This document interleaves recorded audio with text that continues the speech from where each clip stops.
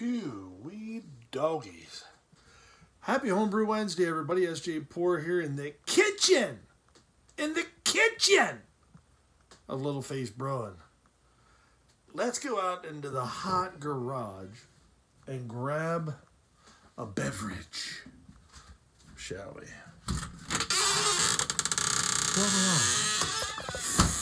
Ooh, creaking door. There we go. Alrighty.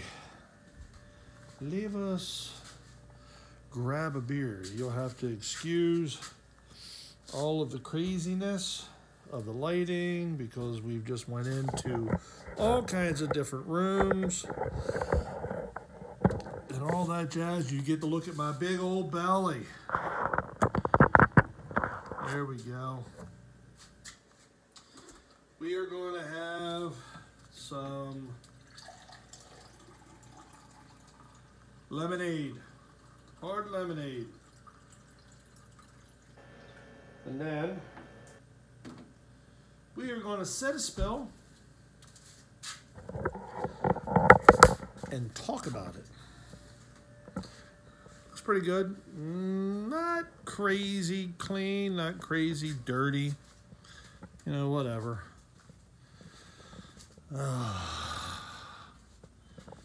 We'll go out through this way. You get to walk along the whole way down to the brewery now. Out onto the deck. We were just in the kitchen of Little Face Brewing. We were in the garage of Little Face Brewing. We're on the deck. America. America. I'm exhausted. Today was a day. Today was a day. So now we're going to go down to the brewery. I'm going to show you what I did. And a little bit of an improvement. Happy with it. I'm actually really happy with it. With how it turned out. Got rid of the barrels down here and made a bar for in the brewery.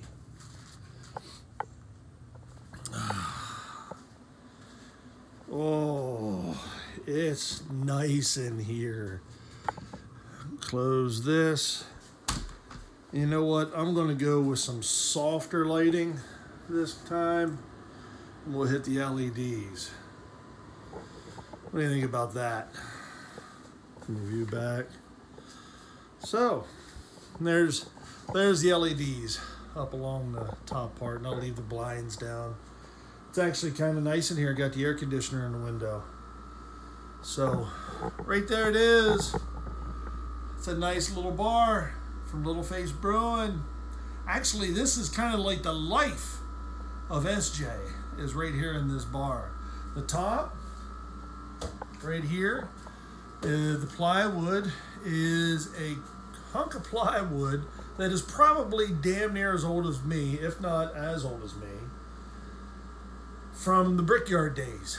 My dad brought this home, my God, when I was a kid. They got something from North Carolina. It was Avery Creek something from North Carolina. Brought this hunk of plywood home, and it's been in this garage pretty much ever since. I actually has carried it around with me because I had a bunch of plans for I was going to use it for this, use it for that. I've actually used this thing a bunch of times with doing cooks. I would lay it out and carve up a hog on it or do some pork shoulders, whatever. So that's a good piece of history. The trim that goes around it, you can see here, the whole way around. Nice joinery there, if I do say so myself. These one-bys are made from a bunch of this trim is made by a bunch of one-bys that came from my time at ACC. I got a rail car, boxcar full of cat litter, and they use these as corner boards. And of course, me being me, we're not going to throw that stuff away.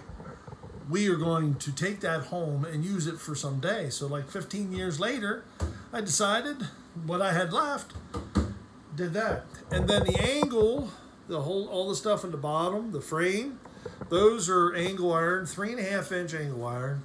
that I got from M&M when I was working there. Bar stools came from the grain bill. So a little bit of a historic deal there.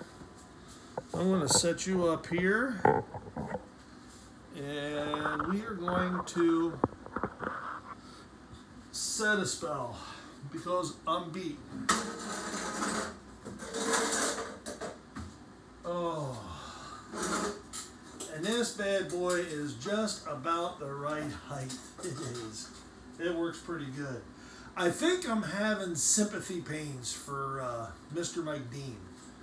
Let me bring you just a little bit closer. Sorry about this, but this is live, folks. This is live. Man, I can probably get us a little more light there. And I'll go ahead and give me a little bit of light over here as well. There we go. That probably didn't help much at all, but we'll go with it. I can always turn them up a little bit yet. There we go. It's just a bit softer lighting. Thank you for sticking with me. Oh, the dogs are barking. They are. So let me get me a coaster that says drunk, of which I am not because I just got home. So that is the story. We are now, what, 7 minutes in. That's the story of the little bar. What's nice about this is it has adjustable feet. I can take it out on the patio out here under the deck and set up a bar if I want. Leave it in here. It's going to be just about perfect no matter what. So I'm real happy with the way it turned out. I might put another coat of poly on it. There's 2 coats right now, so I might throw another coat on. I'm not sure. This is actually what's left because I have not been drinking much on it. This is what I have left from the hard lemonade, raspberry lemonade that we took up to NHC. So what I did was, when I brought it home, didn't go through near as much of it as I thought I would. Actually, I didn't think I was going to go through that much of it because it's a lemonade. It's a malt beverage. It's not your typical beer, okay? So what I did was, when it came home, I threw in a gallon of unsweetened iced tea. So I made myself an Arnold Palmer. So cheers. I have not had a taste of it yet. So, and it's been sitting like this for quite a while.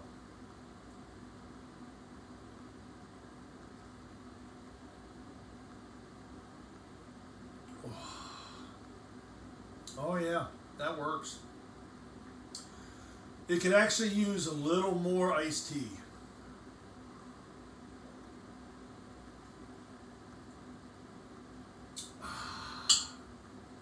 But I'm going to go with it.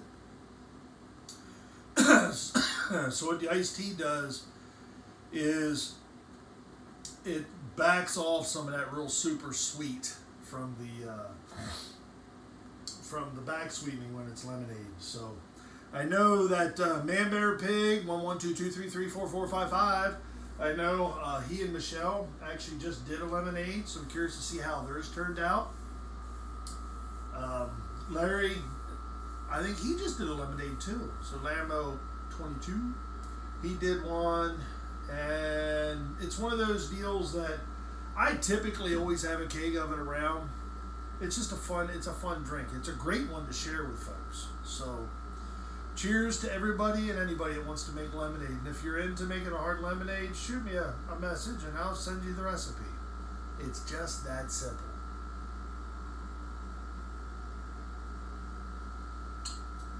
Another update I have, we had talked a little bit over the last couple weeks about the stasis. Found out what the issue was. The tank that holds the glycol that actually goes out of the system and into the fermenters was cracked. It had a big crack in it. And unfortunately, I did not get any responses back from Homebrew, where these things are sold. I did get a response back initially, but not to my liking. We'll just put it that way. Granted, full disclosure, I bought this secondhand. I did not buy it from them. The person I bought secondhand from bought it secondhand. So I don't blame him for anything. I don't really blame anybody. When I tore this thing apart, I realized what the issue was.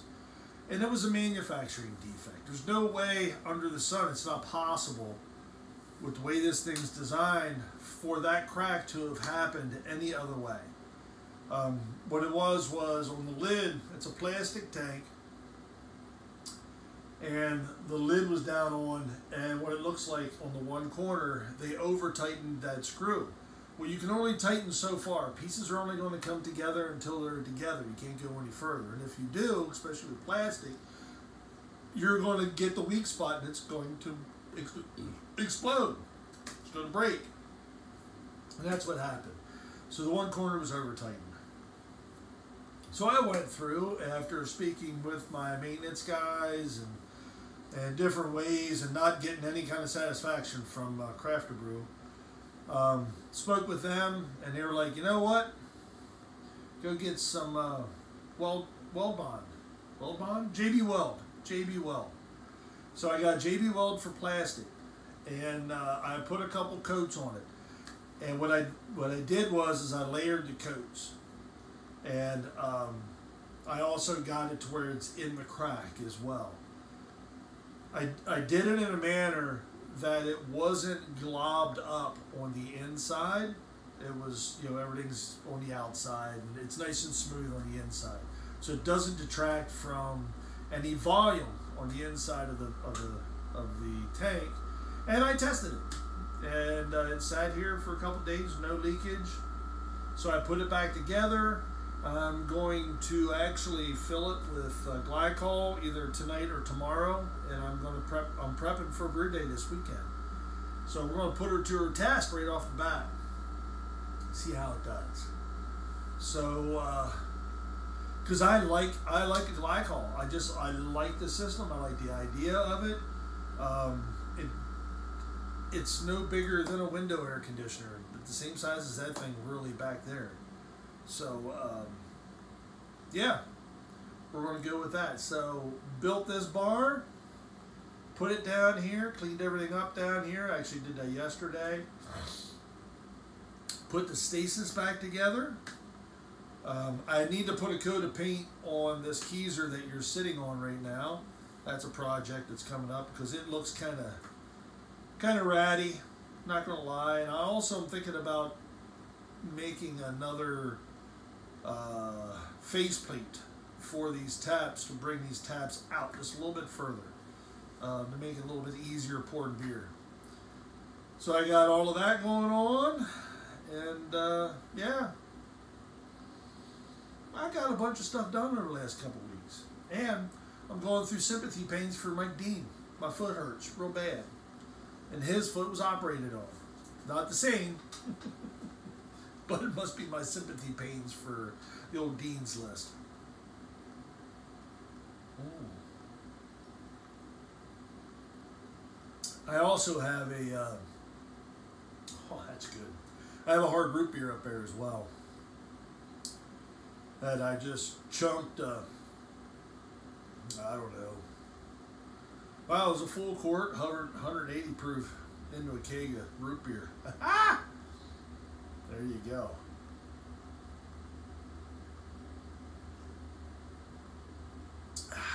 Last chug of the Arnold Palmer LFB style.